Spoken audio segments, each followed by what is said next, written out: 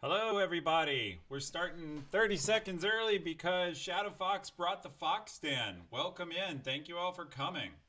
I'm Ethan Evans. I'm the Easy Coach, and tonight we're going to talk about how to be smarter you, which I don't actually think is possible, but in your job and in your career, how to appear smarter. And that's all that actually matters is if you can do your work better, people will still love it. Oh, and I see the Rex 243 is here with the Fox Den. He asked me how he could ask questions before the broadcast, and he filled up the question queue because he couldn't be here, and now he's here anyway. So welcome back, the Rex. And it's wonderful to have everyone here. A couple things about the channel that have changed, particularly for the Fox Den. You guys have been here before, but I'll go ahead and share it. We had some troll trouble last time, so we did put chat into follower only mode. So please follow the channel and wait your, I guess Shadow Fox disabled follower only, which is fine. She's lead moderator. She can make that choice, but you still want to follow the chat or follow the channel. Oh yeah, and I decided it's okay to drink on stream. So after weeks of water, we're going with Riesling tonight. But anyway, follow the channel now so that if we have to go back into follower only mode, you're all covered. Yeah. No, it's totally good to turn it off for now. We only have friendly people here so far. So the way the channel works is I usually give an opening story or two about the topic, which will be how to be more effective at work by learning how to appear smarter by being more effective and better educated. And then I answer questions. So all of you should see an extension on your screen. It was built by our producer, Awesome Dave, who's in the chat.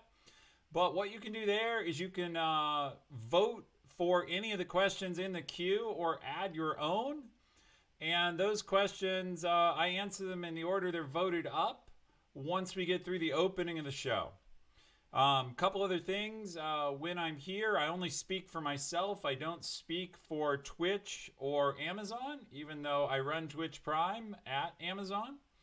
And so my opinions are my own. And you can get any of our past broadcasts. You can get them on YouTube. You can get them as podcasts. We're behind a couple of podcasts, but we'll catch up shortly with the conversion process. I'm on as the Easy Coach on YouTube. You can follow us on Twitter, and we have a brand new Discord server. I have to do, we'll see, I have to pull the link, the invite link, so I can send it out to everybody. Let me do that now. So if I go silent for a minute, it's me navigating Discord. Set this link to never expire.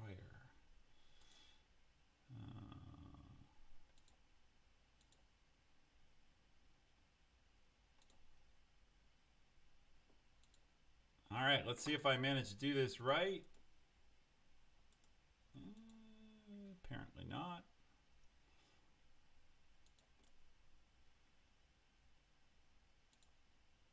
Oh, sweet. There's the Discord invite. So we use Discord mainly to update between broadcasts because since I work full-time, I don't broadcast a ton. I broadcast once to twice a week, usually at 6 o'clock Pacific. Although we'll be doing some special coaching broadcasts in the future as a part of our coaching contest, which you can read about over on the Easy Coach website, which you can also follow us there. That's where we announce all new shows. So, plenty of preamble, let's get into it. Before I jump into the topic, I thought I'd mention I was away last week because I spent last week down in Las Vegas for Prime Day. I run Twitch Prime, and we did the Twitch Prime Crown Cup, which was a really interesting experience. I've never done anything like it. We went to the Luxor Las Vegas, which has the HyperX Arena. We ran an Apex tournament, and we brought in 9 streamers, 8 celebrities, one of whom was a streamer in disguise, Jericho. And we ran a kind of edited Apex challenge where the idea was, if you know CS:GO and VIP mode, it was keep the celebrity alive as long as you can. Got to meet Supergirl, the actress who plays Supergirl. She was really nice, a lot of fun, and completely terrible at Apex Legends, but really stuck to it. And so I'll give her credit for that. She was a lot of fun in the end. She came in dead last, like kind of dramatically. I didn't know someone could have a needle stuck into their character's chest so many times in one match. But it was fun to watch. So just sharing that. That's where I was. Let's see. So if you want to vote up questions, I see some people have voted. We'll jump into those in a little while. I have a question I do want to ask. Get the chat involved here for a second. Prime Day. Prime Day was Amazon's all-time biggest sales event. We just announced it eclipsed last year's Black Friday and Cyber Monday combined. Who bought something at Prime Day, and what did you buy? Put it in chat. I'm curious because I was busy working and bought nothing. But I may learn that my family members bought a lot. Yeah, there we go. We're going to start seeing in chat what people bought. And there were a lot of good deals. It was fun. But if you shopped Prime Day, tell us what you bought. And if you ignored Prime Day, tell me why. Because obviously we try really hard to make sure everybody gets something they value on Prime Day. Okay. While you do that, let's see. I missed the 5,000 mistakenly sold for 100. Yeah, there was a case, I guess it's in the news, where somebody figured out how to get $13,000 of camera gear. Oh, Chalupa Whale, thank you so much for subbing the 5 gift subs. That's huge. Congratulations, Fire Sticks, Observer, Cinevision, Sierra Golf, Charlie. All right, SGC, and Tumble Turd. All right. Living with the great names there. Cameras. Yeah, $13,000 in cameras. All right. Like the mods have posted, proceeds from any subscriptions go to support the Washington Trails Association. I actually will have the executive director of the Washington Trails Association on the show later this fall. Yeah, posture improving device for sitting more straight. I need that. What else? There's something else people bought. Oh yeah, the Prime Day was crazy. A 55-inch 4K TV for $3.99. That is a great deal. Give me the pizza. Are you watching us on it now? Anyway, an Apple Watch, a couple of Echoes, a dash cam. All right, Shivang, you were definitely maybe the winner for buying the most.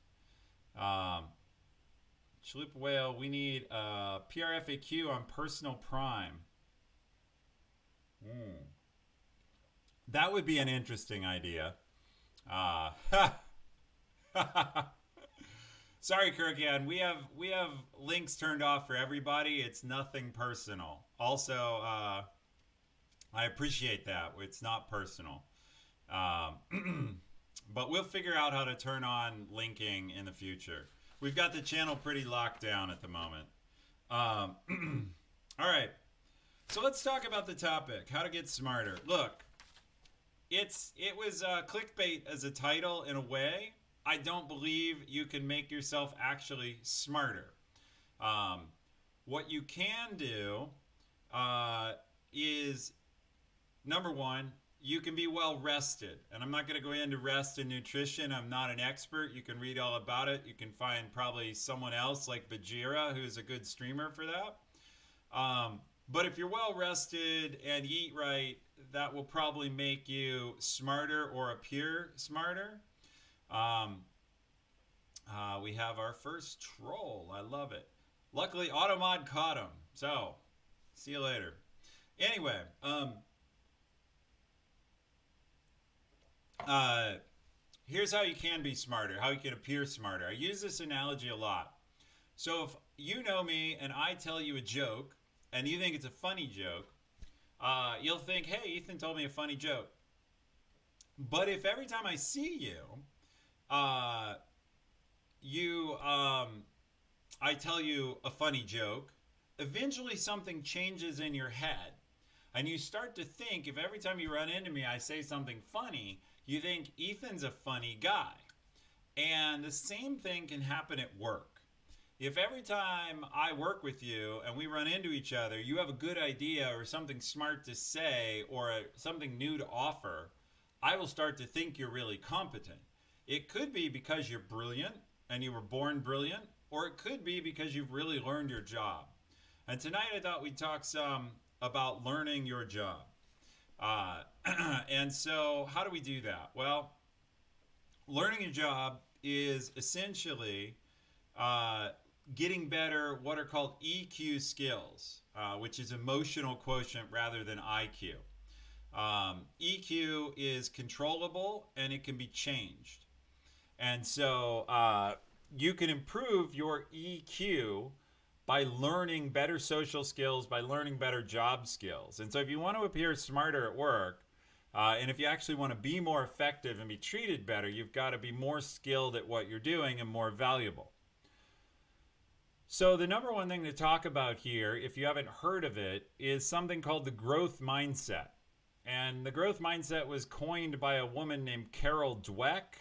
She has a book called The Growth Mindset.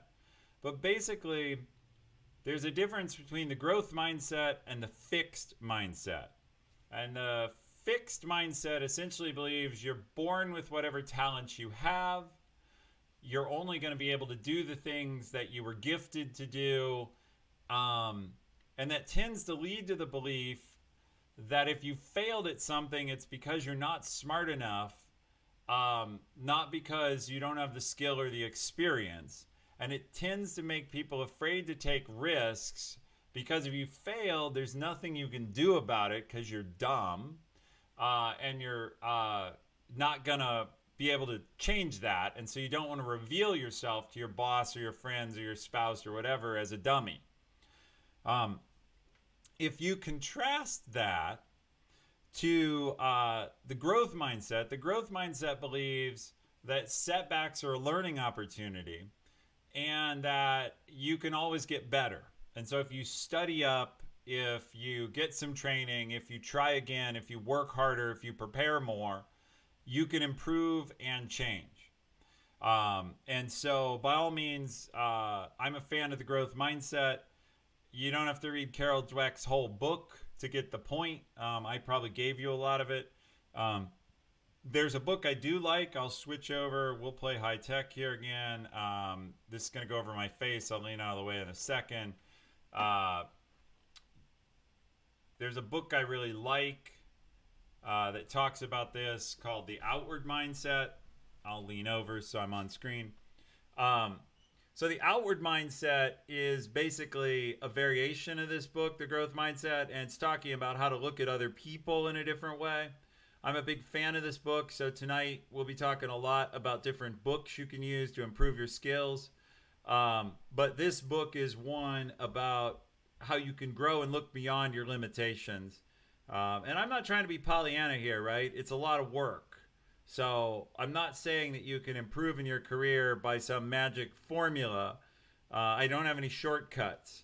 That's a different book that's fun. It's written by Ed Viesturs about climbing he's the first American to climb every 8,000 meter peak in the world without using any canned oxygen. And his book is called No Shortcuts to the Top. It has nothing to do with improving your career, but it's a good attitude. So anyway, we'll turn this off and come back to it later. All right. So story. And then we'll hit the first question. So if you haven't voted yet, we have a question that's been voted up a bunch. I'll take it first. If you want to drop into the extension and vote any questions up, please do. And I'll answer them in the order they're in there. But, so, here's the truth, right? I'm doing pretty well in life. I've been very lucky in that I got a job at Amazon. I've risen to VP. I got to be EVP of Twitch for a while until I got sick of traveling and focused only on Twitch Prime. But I wasn't the smartest kid in my high school by any means. I went to high school in a college town. So there were a lot of college professors' kids. They were pretty sharp. And I graduated 17th, as I recall, out of about 330. So like 5th percentile. So all right, solid but not great. And I went to college. I certainly wasn't the smartest there. There were people at my college that were scary smart. One of the guys at my college could take any 2 4-digit numbers you gave him. So you would like say to him 7263 times 1875, and he could, as fast as you could say them, he could tell you the answer to that. I have no idea how he did it, but he could multiply 2 4-digit numbers as fast as you could speak, and it blew my mind.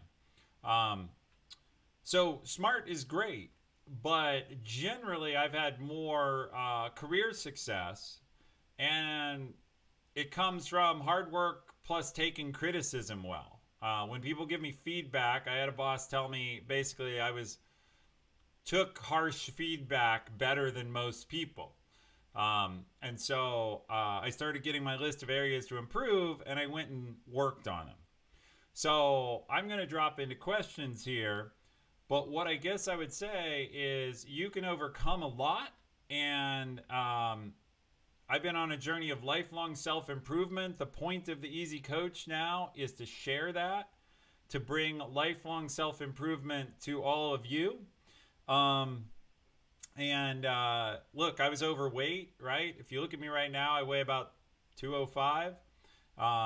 Through a lot of my life, I weighed about 275, so down like 70 pounds, which I lost 20 years ago and have kept off. I know a lot of people struggle with that, but it's possible. That's probably a different show. I was super self-centered. You would not have liked me 30 years ago. A lot of people didn't. I got punched a lot. That was before there was so much anti-bullying. I got hit a lot. And by the way, I earned it all. Big mouth. Like, be honest about it, right? I was a tough drink of water. Came out of college knowing only technology. I was a geek. In fact, my initials, right? Ethan Evans. I used to say there's a joke, you can't spell geek without double E in the middle. I was also an electrical engineer. And so that's where the joke comes from, but it was kind of personal. And I've taught myself business after that, finance, personnel leadership. Some of you know the biggest team I ran was about 800. My team now is like 250. And it's a blast. I love it. So you can do all of that and more. Let's jump to the first question. So one of my mods will pop it up for you. It'll appear over my head. You can also vote on them. The question is, what is a good way to go about getting self-improvement sponsored by the company I work for? If they do not currently have a system or budget for that, e.g., I would like to go to marketing event X to learn about new marketing strategies, thus increasing my value to the company. How should I approach my boss about something like this? It's usually very expensive. Yes, that's true. There is no universal rule here, but generally, I would say rule number one, to the degree there is a rule number one, is ask. We don't have any official budget for this stuff where I work either, but mostly nobody asks.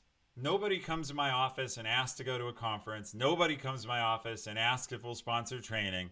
Nobody comes and asks. I can easily say yes to the first person or the first couple people, and nobody comes. So the fact that you're here, I want to give everybody who's here props, because you're already on a better career improvement trajectory than almost everyone else around you. Because you're doing something. You're listening to me talk. We can decide, like, you get to judge if that's the best use of your time. But the fact that you're doing something sets you apart from most of the people who are doing nothing. So first thing is go ask. Now, second, how do you go ask? You can go ask. The best way to go ask is to put it in terms of what's in it for them. Like, what are you going to do for the company better because you go to marketing event X to learn about new marketing strategies?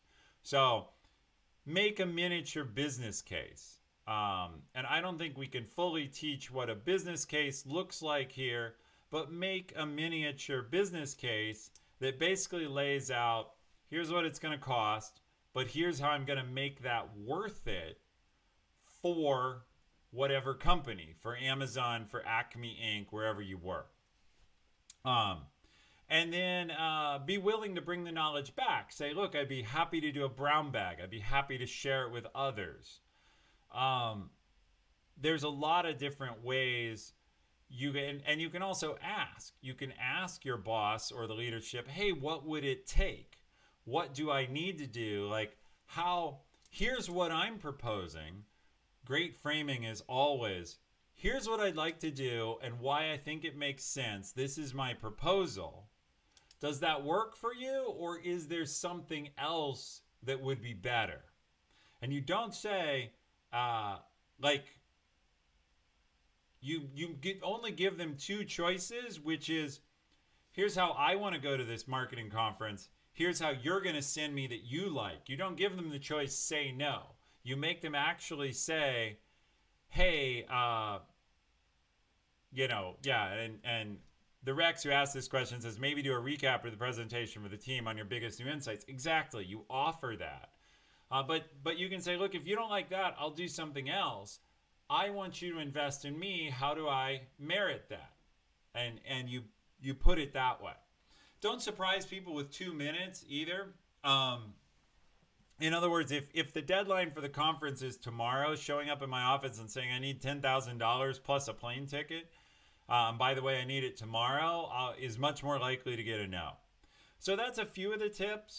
The last thing I would say is, look, consider if you would pay for something yourself. Not all learning needs to be expensive, but consider how you can learn on your own.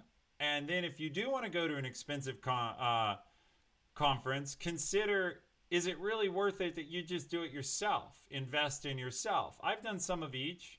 Some of the stuff I do is paid for by Amazon or Twitch. Some of the stuff I do is paid for by me. And in the end, I'm investing in me, and you should invest in you.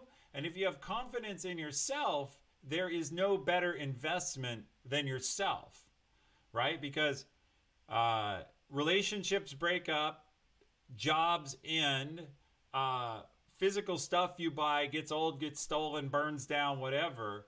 But as long as you're alive, investments in yourself, no one can take away from you. So if you learn something new, it's yours forever.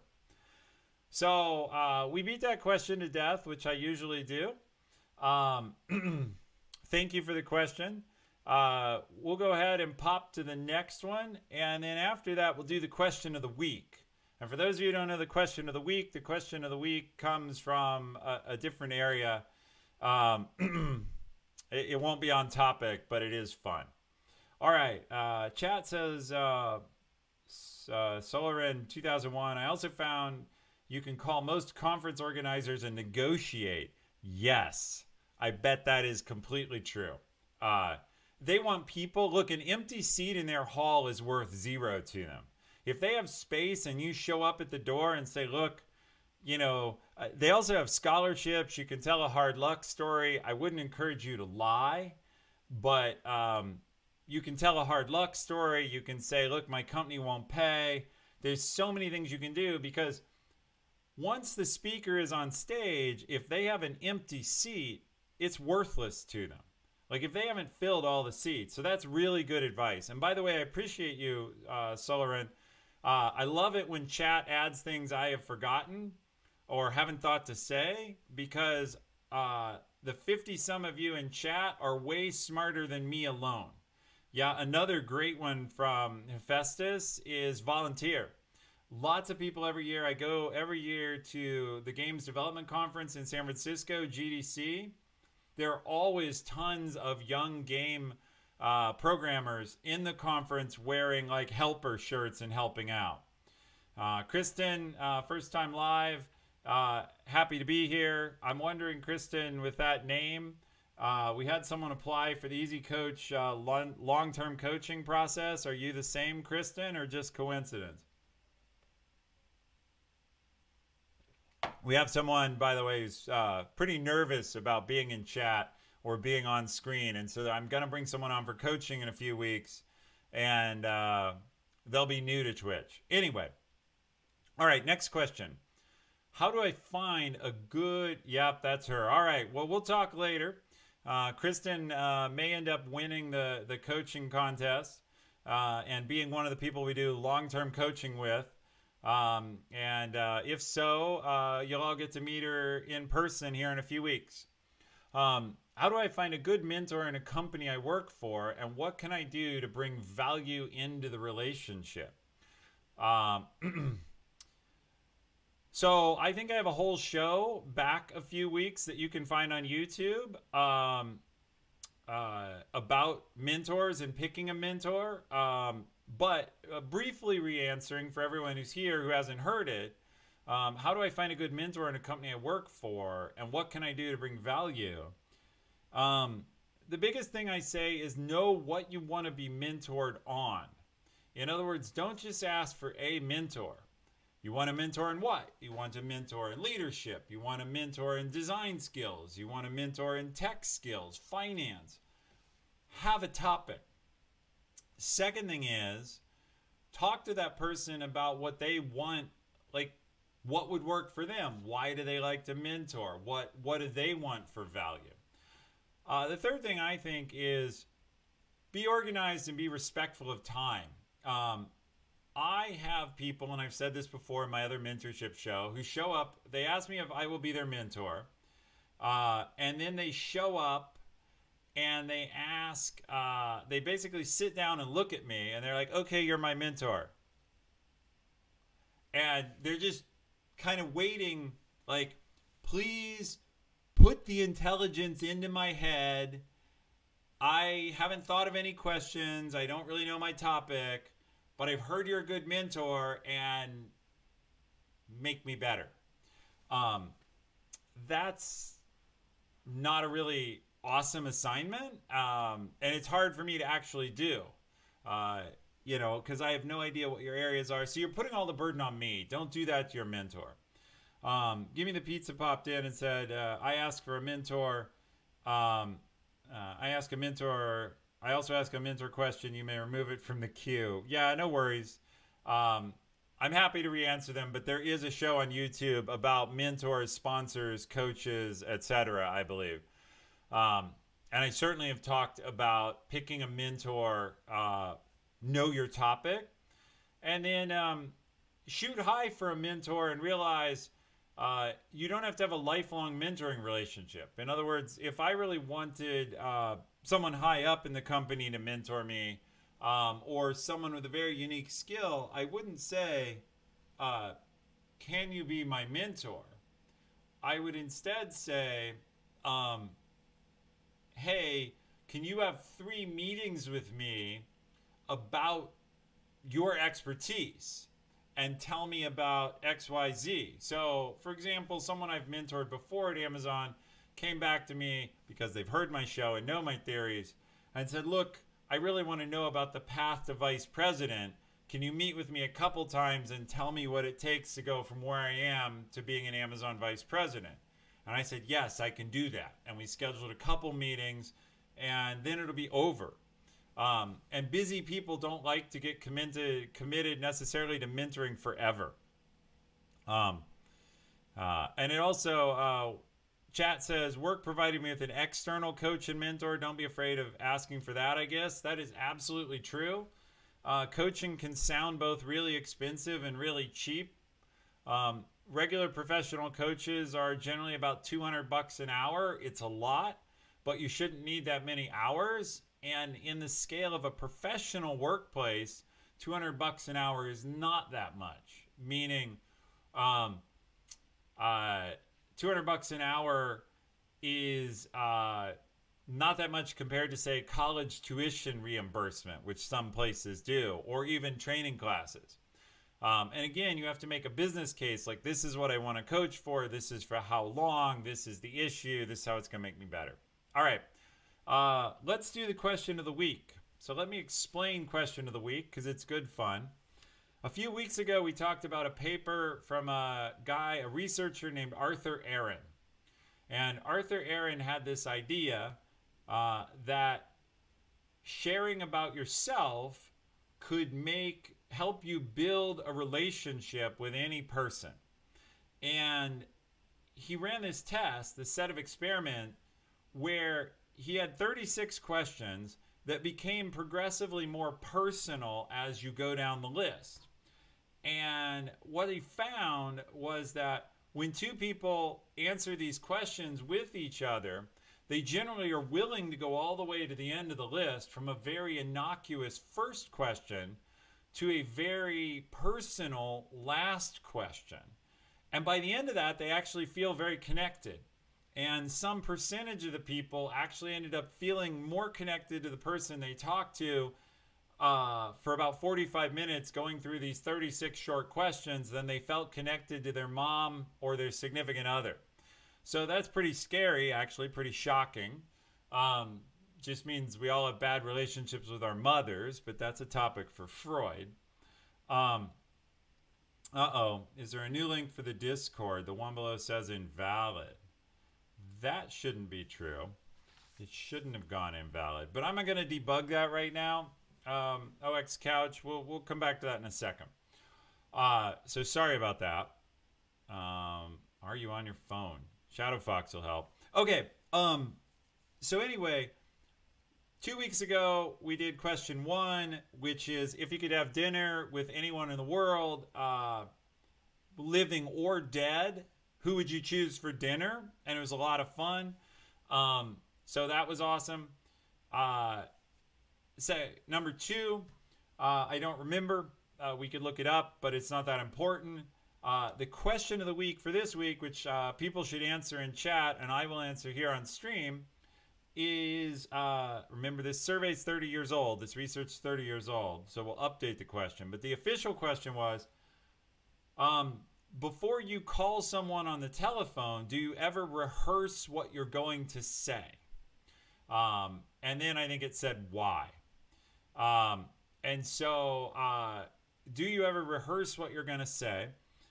You can imagine this, if we update it to today, before you Snapchat anyone, do you think about what you're going to do? Oh yeah, what would your ultimate job be? All right. Anyway, answer in chat, whether you think in terms of calling or social media, how much is, what do you want to be famous for? That's right. Thank you. That was the one, that was the one last week, is what do you want to be famous for? So question 1, who would you have dinner with, anyone living or dead? Question 2, what would you like to be famous for? And question 3 is, do you ever rehearse what you're going to say on the phone before you make the call? And I'm actually going to turn this into a coaching lesson. I do it all the time. There are 2 reasons. One, my wife makes fun of me because I'm really nervous talking to strangers. Like, if I'm talking to someone that I'm the classic guy who will never stop for directions. I would rather drive around lost, at least until desperate, starving, and about to run out of gas. I just don't like it. But I can get by it.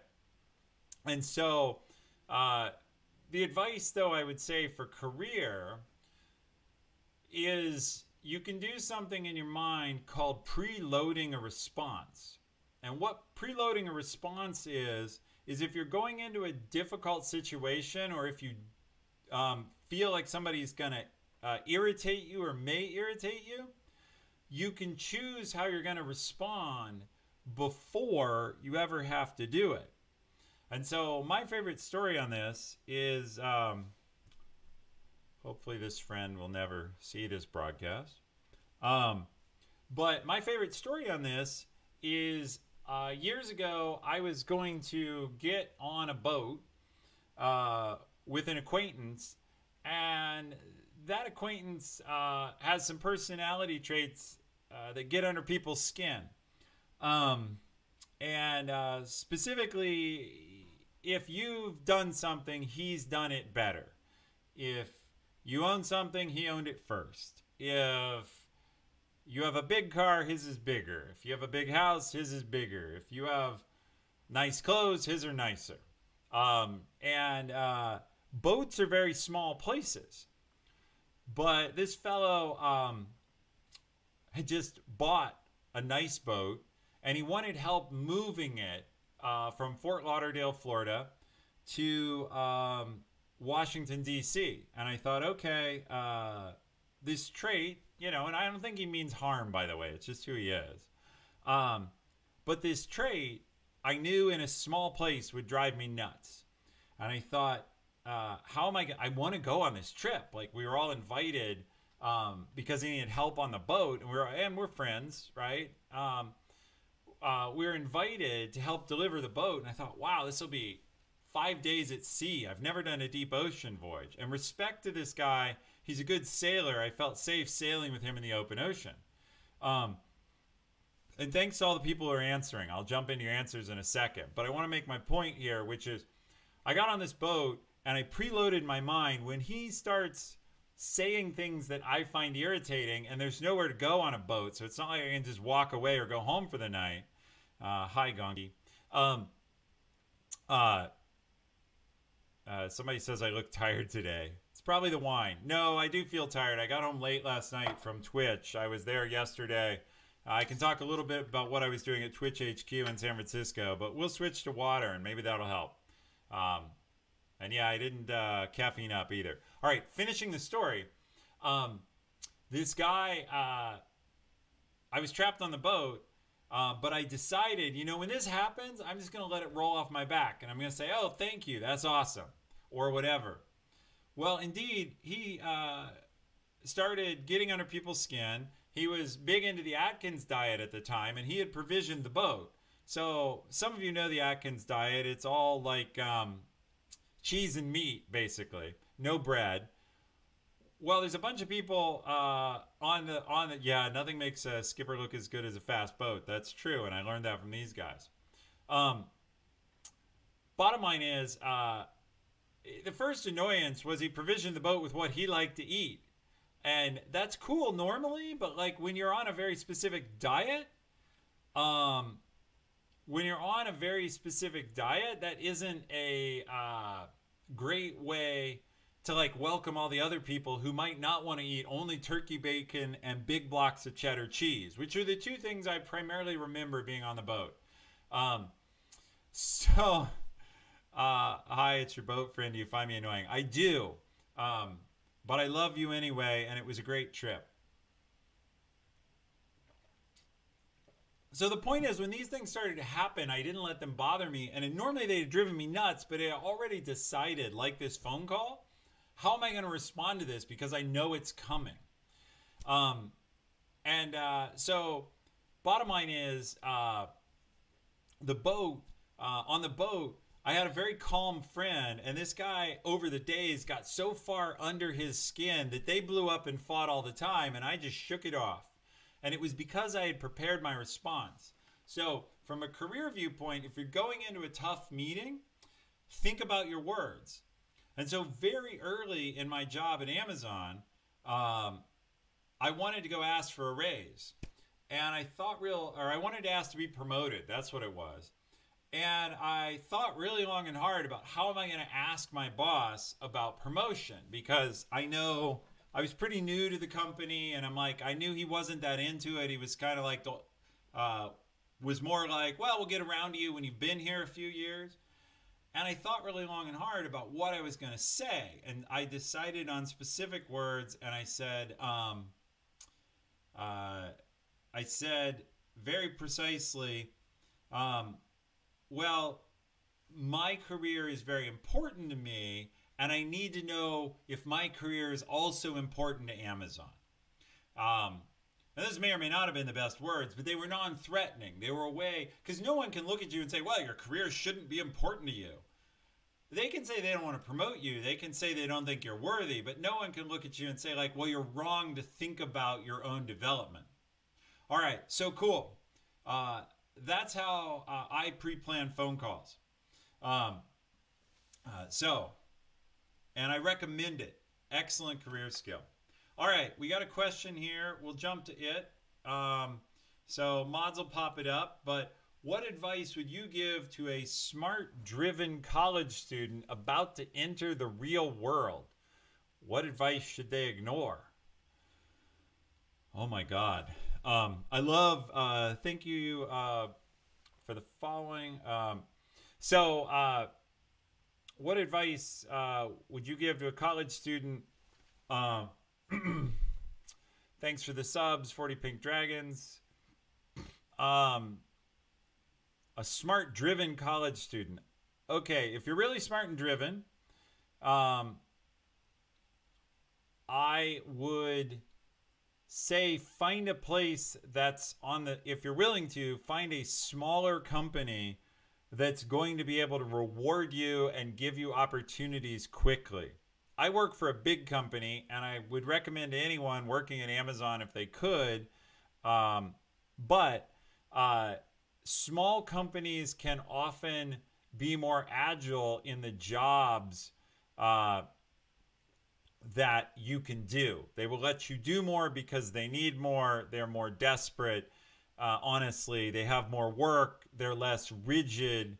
And so big companies have more structure. They have better mentors. They have more training usually. They have better benefits. So there's nothing wrong with a big company. But I would potentially look at a smaller company. I learned a ton early in my career and definitely got to do things that I had no business doing because I was working for startups. And so startups don't have things. So like, for example, I'm an engineer. Engineers are normally the last people on earth you would let run human resources. But I had an interest in it. And I worked at a couple startups. They couldn't afford a human resources person. They didn't have anyone. So when I stepped up and said, don't worry, I'll do all the recruiting and all the HR, they were like, thank God. We're busy fundraising. We're busy selling.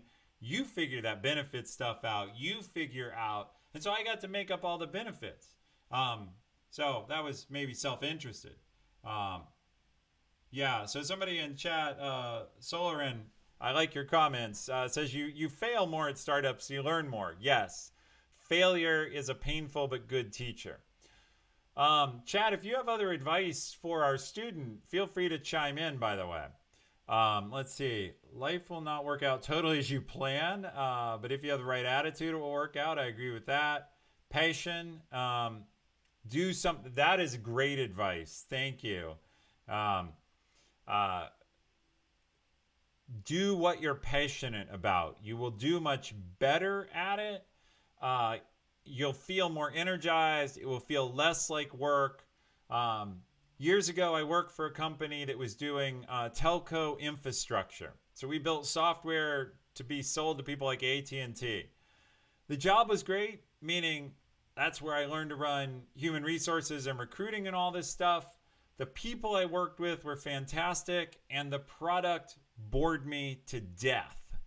And so I would absolutely say, and I've never worked in a back-end product again.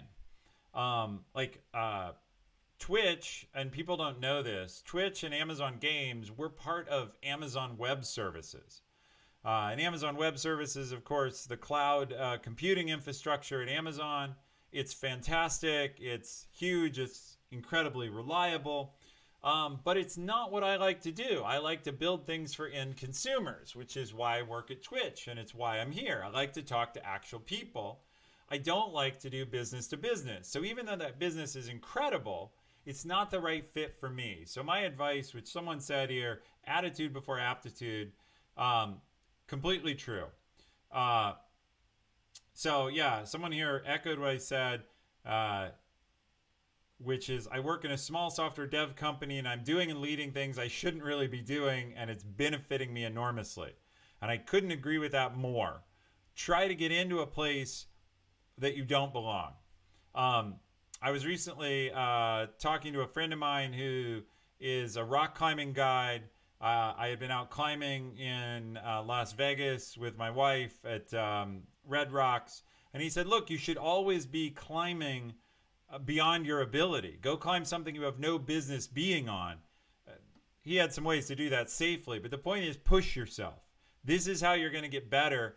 And we're talking here about Smarter You. Smarter You is all about pushing yourself. It's all about learn, fail, read books. We'll talk more about books, but keep reading. Keep listening to Easy Coach, please. But also then just keep after some sort of education and self-improvement, because that's the only thing that's going to make you better over time. And a few hours a week turns into a few hundred hours a year, turns into a few thousand hours a decade, and no one can keep up with you.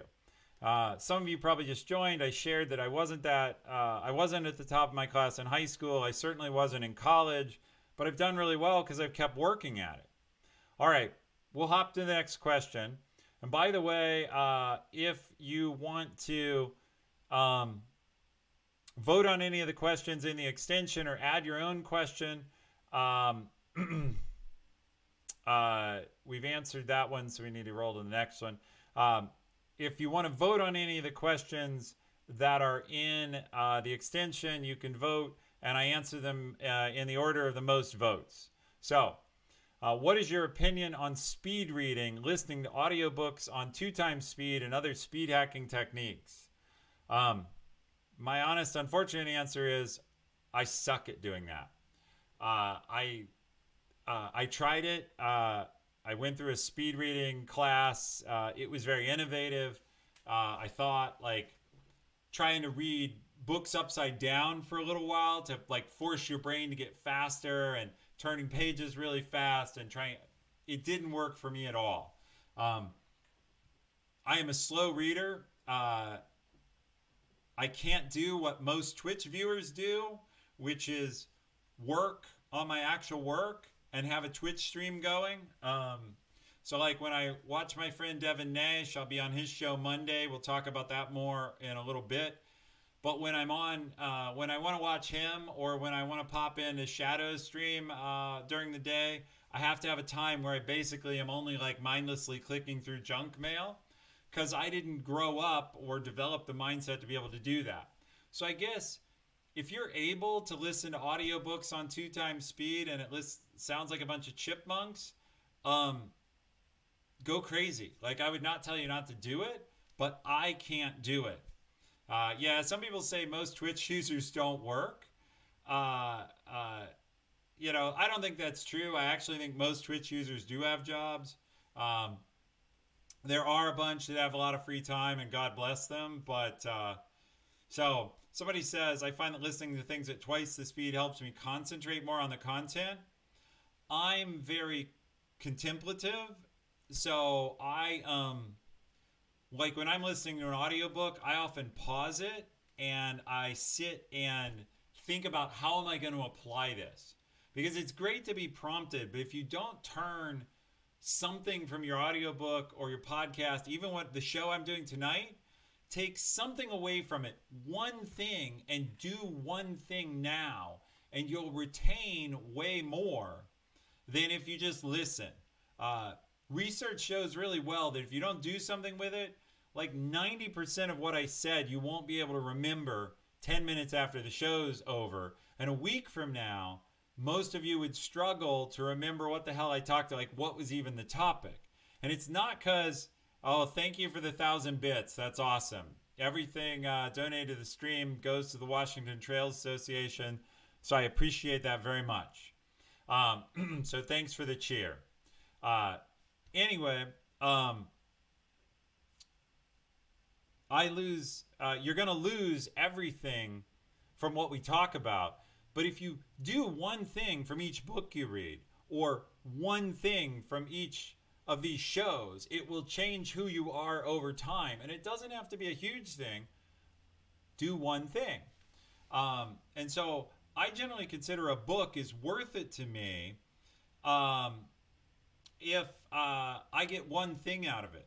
And why is that? It's because I've read a lot of books. And so a few tips here and there. Somebody talked about Decisive earlier. Somebody else talked about Tim Ferriss. I've gotten things from both of those books. We'll talk about some other books shortly. Anyway, look, if it works for you, do it. I guess I should say that's my classic answer. However you can learn and improve, do it. I don't care if your technique is Google. I don't care if your technique is watching Facebook videos, if it's Facebook. Yeah, no. YouTube videos. I don't care if you're, or Facebook. I don't care if it's going and nagging other people around your company for tips. Whatever you do that lets you learn your learning style and that you enjoy, do that. All right. We'll do one more question, and then we'll pop to a couple books real quick. Facebook has groups you can join for tips. And Tell Kyle to Hydrate was one of the first people in our Discord, so welcome to him. All right. So, what are your thoughts on listening to classical or other music while working? Does it increase productivity quality of the results in your experience? I am the wrong person to ask. And the reason I'm the wrong person to ask is I am incredibly easily distracted, and I can only do one thing at once. So for some people that could work really well.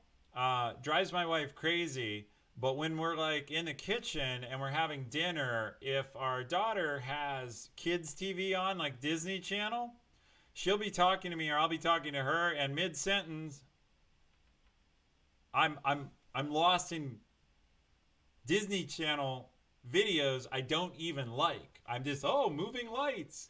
So I'm the worst person. Classical music I could probably listen to, but any other type of music, I kind of work in silence. So someone says, do I use white noise? Yes. I need isolation. That probably goes with how I'm wired. I'm wired as an engineer, even though I do all these other things. I lead, I coach. I became an engineer in the beginning because that is my personality. And a show I'm going to do sometime, I haven't ever scheduled it, is to go over all the different workplace personality tests.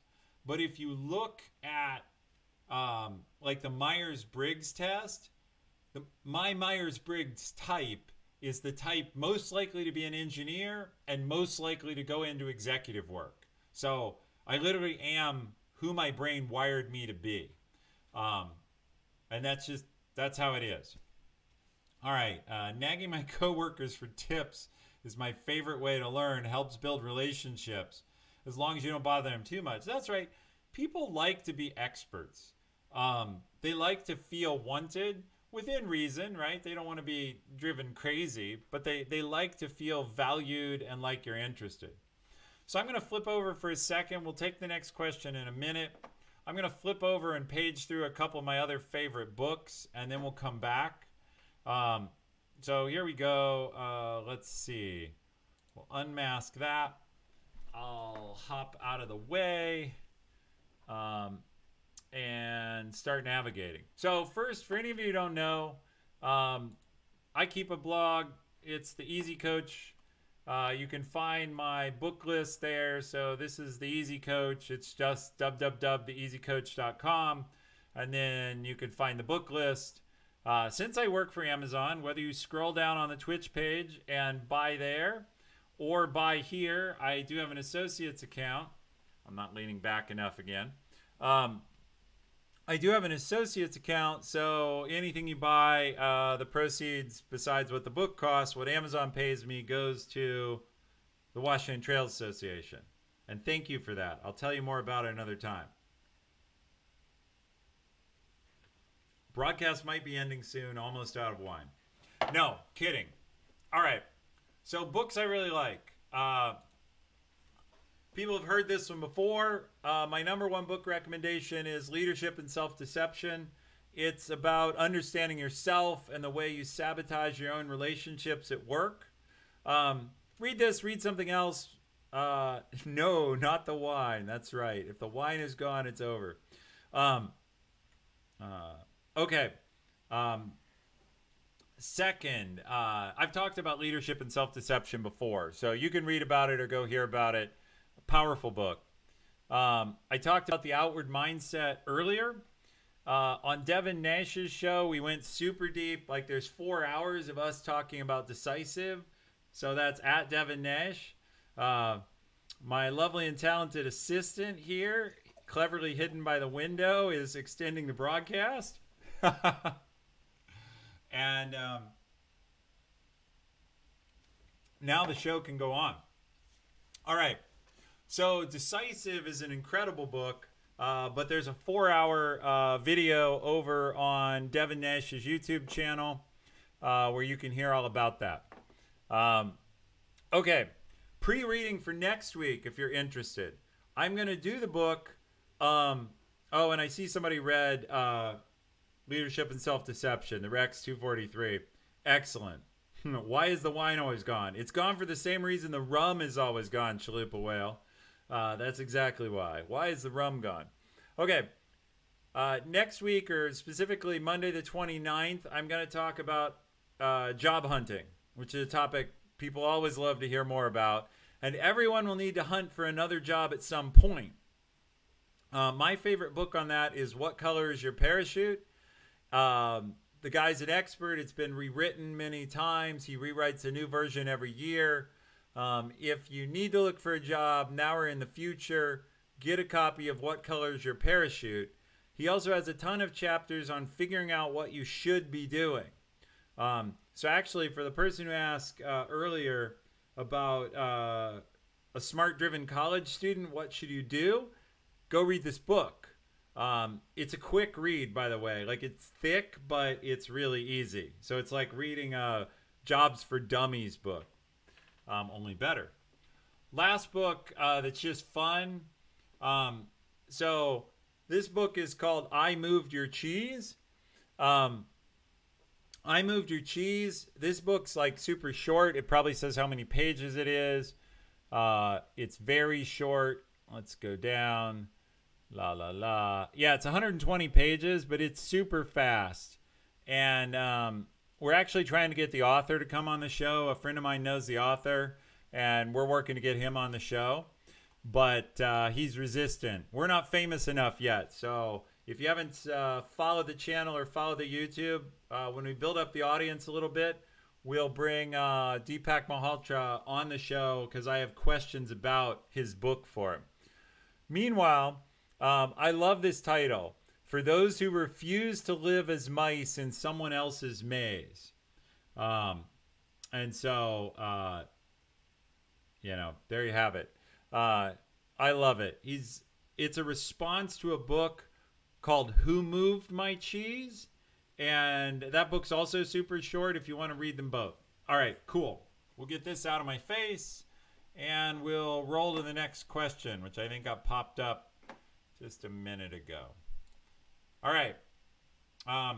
So the next question is, should/can I bring my interest in self-improvement into the interview for a new job? Good question. Asking about their internal coaching programs, what events and workshops they would sponsor. I would not do this. There's a time when you can do it. I would not do it in the interview. Does the Amazon affiliate link work for purchases made outside the U.S.? It should, but I'm not sure. So I know that the affiliates team was working on having affiliate links work globally. It should drop you into your local store and let you do that. Somebody's asking, what's the book about? Who Moved Your Cheese? Or Who Moved My Cheese and I Moved Your Cheese? They're both about the idea of people, when circumstances change, you can either adapt to the changing circumstances or you can get pissed off that the world moved and it's no longer the way you want. So my favorite story about this, and I will answer this question, I'm going to buy myself some time to think about it. Now I have a good answer for it. Anyway, when I went to college in Pittsburgh, Pennsylvania, which was famous for steel mills, right? Everybody knows Steel Town, Pittsburgh Steelers, etc. Well, all the steel mills closed in the 70s, and I went to school there in 1987, and I was there as a student until 1991, and then I lived there a while after. And it was really sad because way into the 80s, even into the 90s, on TV, you would see these like man on the street, woman on the street interviews with Pittsburghers. And these people would start the interviews with when the mills reopen, comma.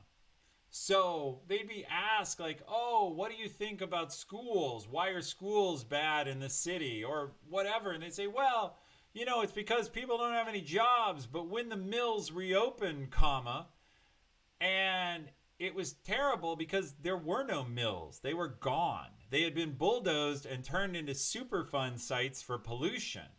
But these people were stuck 15 years ago, like their $40 an hour, $50 an hour union job in that steel mill that no longer existed was coming back. And that's what Who Moved My Cheese is about, and it's what I Moved Your Cheese is about. It's about you got to get out of those past ruts, and people didn't do it. All right. So answering the question, what would I do here? You can bring your interest into self-improvement into your interview, but I would bring it in the form of what you have done. This is how I've improved myself. I would find a way to work in, well, at my last job, I took this class and this is the impact I had. Or my last job, I was lucky enough to have a coach and they taught me this with this kind of impact. If I wanted to ask them about what they provide, if I want to ask an employer about that, I would wait until they made me a job offer. Because once they decide they want you, you can then, and yeah, Bobby, you beat me to it in chat. You said exactly what I just said. Good job. I didn't see it, so I wasn't cribbing from you, but I absolutely would have.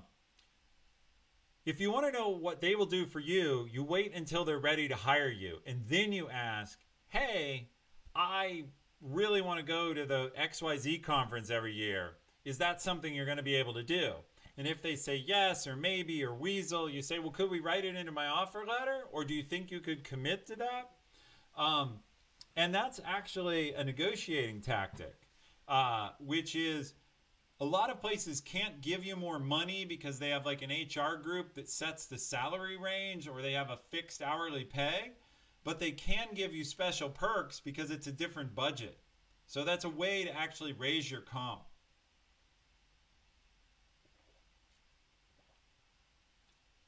Yep. So obviously Kristen here says she's interviewing a lot of people and actually asks about how they want to grow. I'd certainly have an answer to that because if I ask someone in an interview, how are you thinking about growing? What would you like to grow or learn? And they're like, yeah, I got nothing. I'm not hiring them. So, and I would say I'm like most bosses. Kristen might be nicer. She might be like, I'll coach them into it. But it's okay, by the way, Kristen, to admit you're not nicer. But you don't have to. I'm not putting words in your mouth. All right.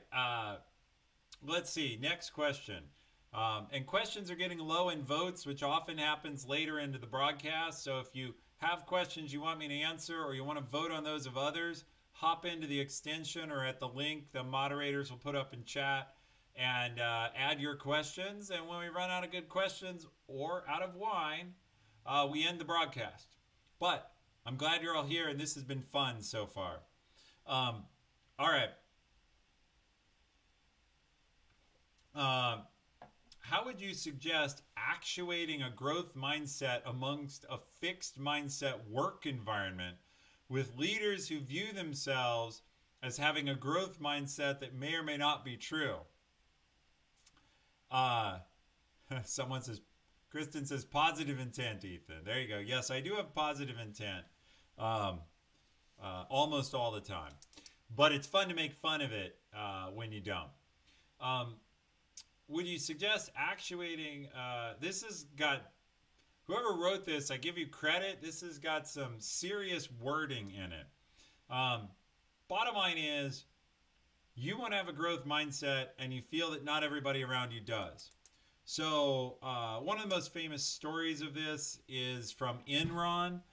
They hired people where they wanted them to be the smartest guy in the room. And if you hire people and tell them, well, you have to be really smart, smart is not something you can change. And so I would say if you're in a fixed mindset place, you can still have a growth mindset.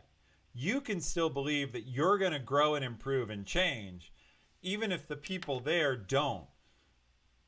Like, growth mindset is about you and how you respond to changes and how you respond to challenges. So my first thing would be to say ignore the leaders, meaning you can still work on yourself no matter what leader you have. But if you have fixed mindset leaders, you have to realize they're going to judge you based on their own yardstick. So they're going to think, for example, if you failed at something or if you struggled, it's because you're dumb and you'll never get better. So you do have to be careful about risk taking in an environment like that, because the leaders won't reward it. They won't be like, well, you gave it your try, awesome you. They'll be like, yeah, it wasn't done, you suck. So over time, I would try to get out of that.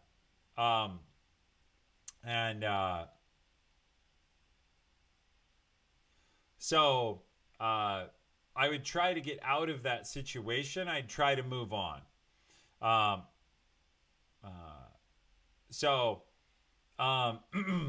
Okay. I would try to move on if I had to, but meanwhile, I would work on myself. That's what I would try to do there. I wondered a little bit about this answer because the question's a little bit complex, but I would basically say you can control yourself and beware of fixed mindset leaders. That said, you can still talk to your leader, and I talk about this all the time on almost every show. If you're truly working for a bad boss, you want to try and get to where you can get out. You can get out of that situation. But in the short term, you have to manage it. Like, bad bosses happen, and it can even happen in good workplaces. I've had bosses I didn't love at my workplace, and many that I do, but not all. What I would say is try to make the best of it and try to talk to them and see, hey, I'd like to take a risk here, but I might fail. Would you be okay with that? Or how could we do this in a way that you'd feel comfortable? And if you get strong no buying signals, then don't do it and go figure out how to get to another job if you can. And I don't say that flip, but at the same time, I am going to do a show in, 9 days or whatever on the 29th, 10 days, 11 days, can't count, on how to find a better job. So go watch that show and find a better job. Okay. Next question is, how do you read nonfiction books? Do you have a system to take notes for longer knowledge retention? Oh boy. So this drives me nuts. When I was younger, I could remember everything like perfectly. I swear, I had a nearly eidetic memory, like photographic memory, not quite. Yeah, somebody's making fun of the number multiplication I talked about. But now I don't. So often I have to go back to books, or if I have them on audio, I'll have to listen to them a couple times. And then sometimes I take notes, but mostly I try to figure out one or two things, and I said this earlier in the broadcast, that you can put into practice. You forget so quickly that you have to try and do something from the book in order to make it real. So books I've read recently, I'm trying to learn to be better at asking questions rather than telling. I'm trying to get better at listening more. And I read a book called Humble Inquiry. I've read some other books about questions. And basically, I put them into practice as best I can, and I try to give myself little reminders. So what I did with Humble Inquiry is right now it's sitting on my coffee table in my office, so every time I meet with somebody, it's right there in front of me. Somebody says, I'm on mobile, but what's your streaming schedule? The mods will answer that. You can find it on my website. You can get push notifications there. My streaming schedule, because I work full time, is irregular. So it's not super consistent. All right. Do you have a system of taking notes for longer knowledge retention? I don't. I put things into practice, and that's what I do. Okay.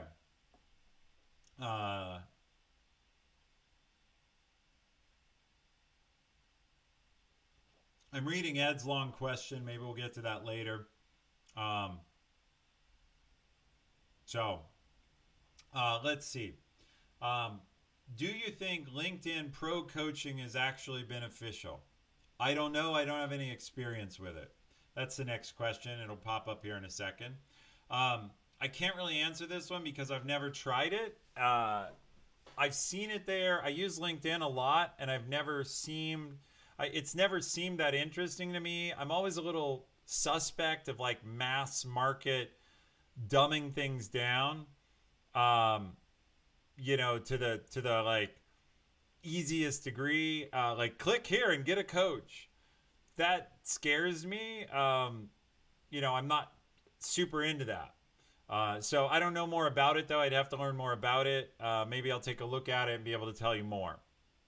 We're cutting through the questions. Watching/reading a review of a book for input versus reading the whole thing. So I'm all for this. And in fact, that's what I did. At the beginning of the broadcast, I talked about Carol Dweck's mindset. I didn't read the whole thing. I read a book summary. I can't remember. It's called some book summary. I can find it here. It's in my, it's actually in my Kindle books. By the way, I read so much, or I get so much from books. I use Audible for audiobooks. I use Kindle. I get physical books sometimes when I want to mark them up or be able to refer to them. But let me figure out whose brand of book this was, because it was a pretty good book summary.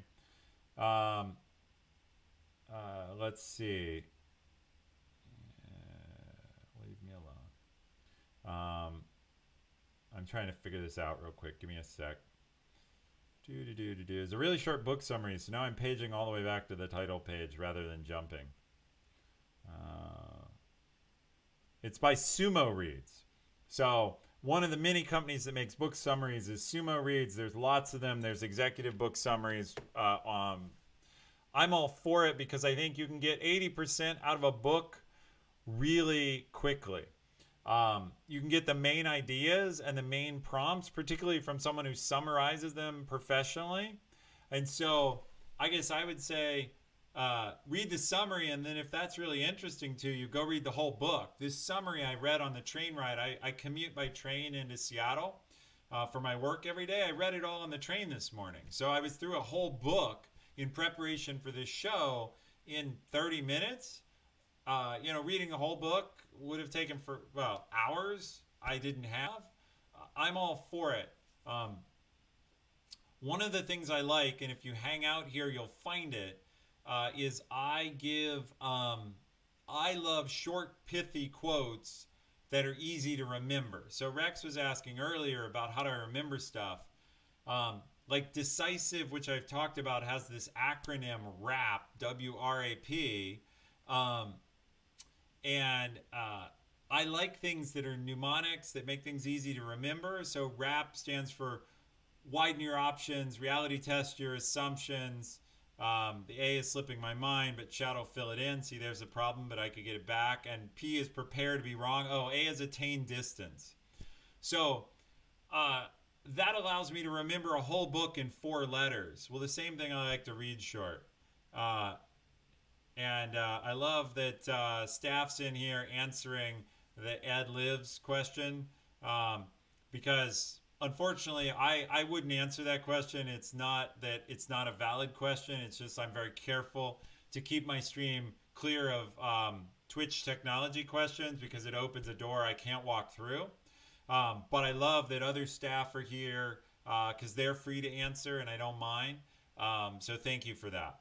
And I don't mind the questions. It's just understand I don't want to turn the channel into where people come to either complain about Twitch, which Ed's not doing, or to ask about it, because that's not what I'm here to do. All right, we're getting down to the last of the questions that have a bunch of votes. There are close to 60 of you in chat, though, still. So if you have any more questions, stick them in. We're going to take the next one, which is I enjoy my learning study process, and I always seek to optimize it. Therefore, I would love to hear some of your good practices or habits for learning. Looks like we had some cheers come through. Thank you for that. Very appreciated. So, what do I have to say about? I've talked about some of my study habits. My number one study habit, and someone correctly said earlier that I looked tired today. So I'll talk about that for a second, then I'll talk about why that matters. My number one study habit is don't try to study when you're tired. I got through college by a rule that said never study for a test I can sleep for instead.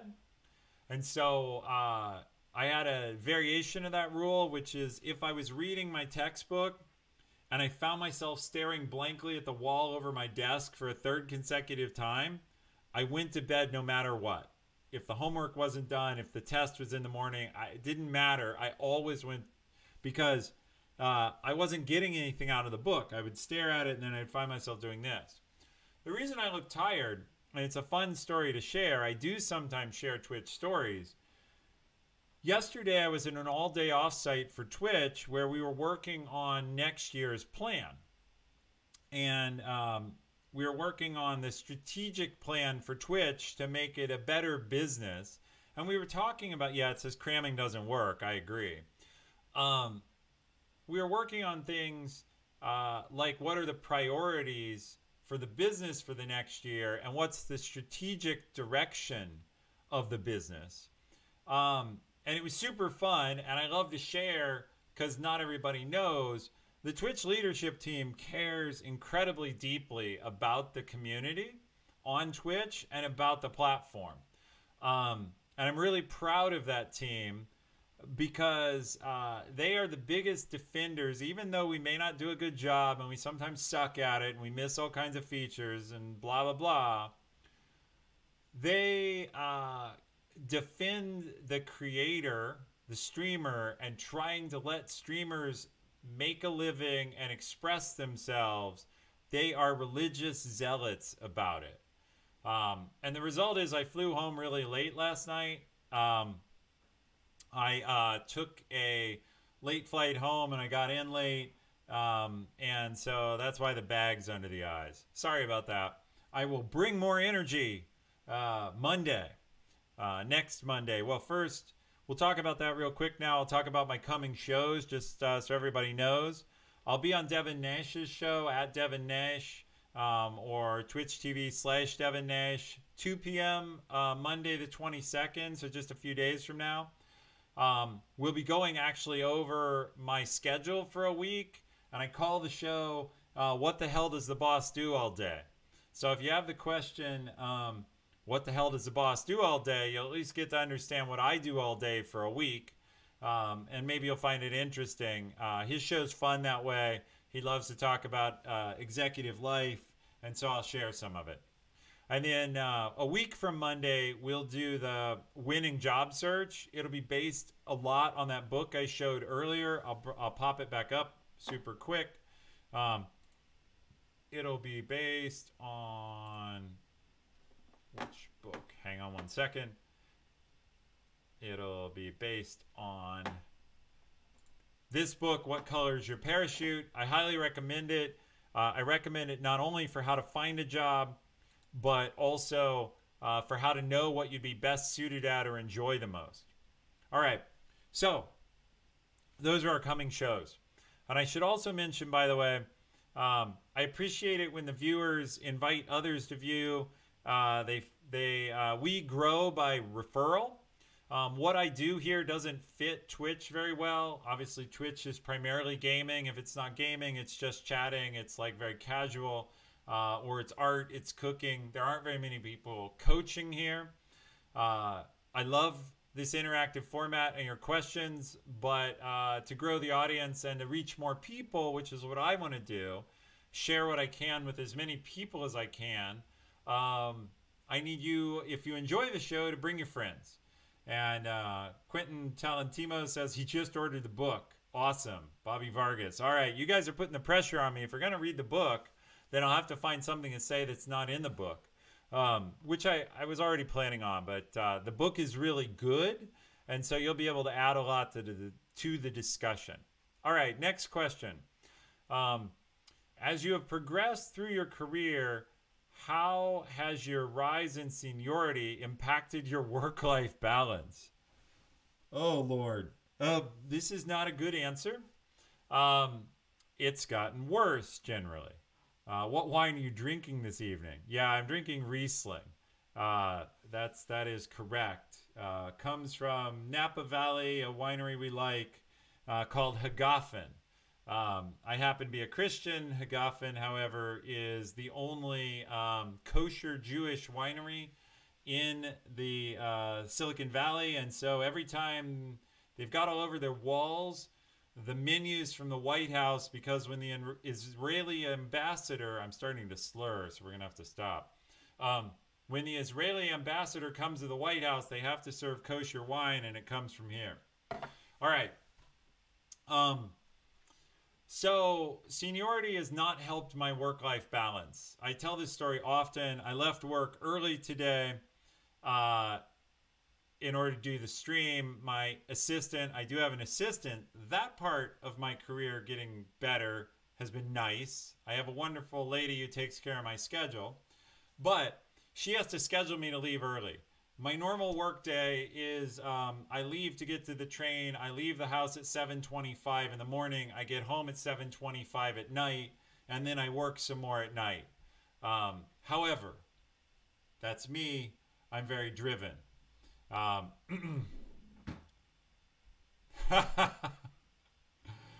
guess the drawer being open was unacceptable. The drawer being open is making me anxious. All right, thank you, Observer. I didn't know that's real interaction with chat when the drawer gets closed. All right, anyway. So please don't ask for any other modifications of the room. That's apparently this room is on remote control, and it's controlled by chat. It's a great chat bot. I'm surprised Ethan doesn't drink 20% pass out in the ditch hobo wine. I might if it tasted good, if it was sweet enough. I like sweet wines. All right, look.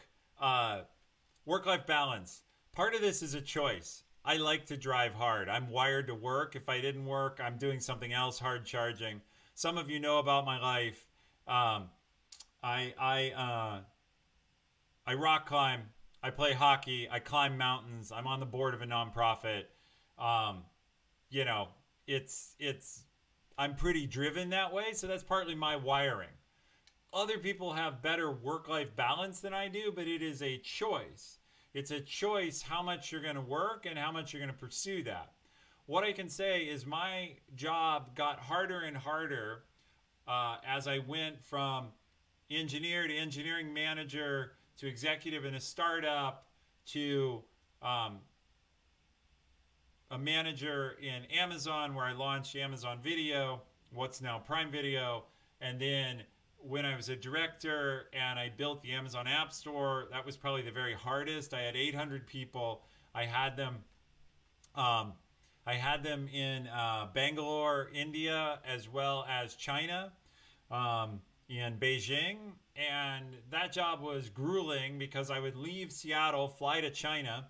I flew an airline named Hainan. Hainan is a Chinese airline, so the seats are built for the average Chinese build, which I am not. And so you sit like this for 10 hours, and then you get to Beijing. And then you get ripped off by the taxis, but that's another story. When I finally got to vice president at Amazon, one of the decisions I made was I was done. I felt I had achieved enough. So there's people above me, and I could have kept chasing it. One of the things that allowed me to get some work-life balance, and I would suggest this to you, is I decided I would stop chasing. I decided I will work hard, I will do good work, but I will do what's fun. And that's when, in fact, I started pushing to go work at Twitch because I thought, I love video games, I love video gamers. I want to go work on what I want to do, not on what is best for my career. So these are trade-offs you have to pick. Earlier jobs, I picked what was going to grow my career and challenge me the most. Now I pick what I'm most passionate about. And that's grown my career too. But like, I'm putting time now into the Easy Coach. Running the Easy Coach show, even though I only broadcast once a week for, I don't know, I've been online an hour and a half. I prepare the show. I work with my moderators, with a friend who posts the stuff on YouTube. I work with Awesome Dave on the technology. I post on social media. And I answer people who are asking me things, or I'm connecting to them in LinkedIn where I'm hiring. I probably spend 6 hours a week just on the Easy Coach. So I've taken time from work, but I've put it right back into a different type of work. That's a choice.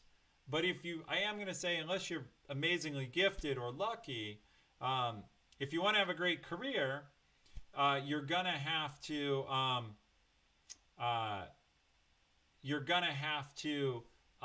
work hard. So I am getting tired. I'm going to cut it off very shortly. But so I need some phonetics, Dr. Ueno, Drino. I'm mangling it, I'm sure, but you post good things, so I need you in chat to give me phonetics on your name. Otherwise, you're just going to be Doc. So, Doc, how far does one typically have to climb the ranks to get a personal assistant? Asking for a friend. Yeah. So, number one, read Tim Ferriss in the 4-Hour Work Week. And if you really want a personal assistant, get one for $10 a week or whatever out of India. So you can have a personal assistant doing a bunch of stuff for you working out of India very cheaply. Number two, at Amazon anyway, you get an assistant when you reach director level. Director level in our company is generally managing 100 to 200 people. Some other companies, Twitch does it a little earlier. So, Druino, all right. So like Arduino. Anyway, Twitch supplies personal assistants to people a little earlier. And so there you have it. All right, I'm going to scan the rest of the questions and see what we got that's great in here. But since I'm rubbing my eyes, we've been going an hour and a half, we may call it good. When seeking a mentor...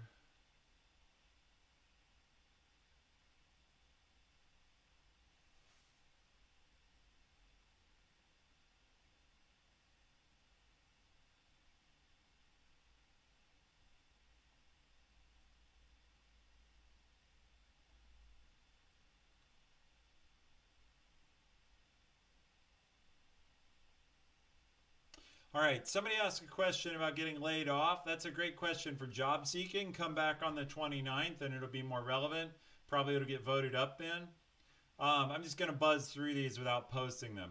What do you think of staying fit dieting for long work grinds? I think it's essential.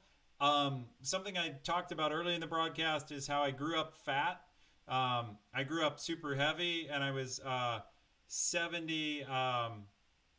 I weighed about 70 pounds more. I didn't have the energy I have now until I lost weight. So definitely diet and health make a huge difference.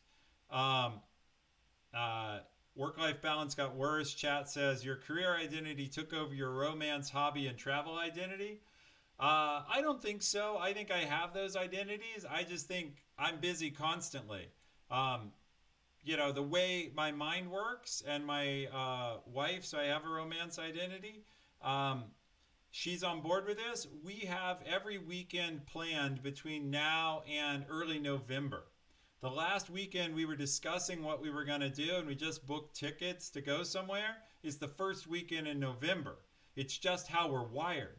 So I had to find someone who was wired like me to like hard work and to like being organized and driven in order to have a good romance identity. We share the hobby of rock climbing and skiing, so I have those identities.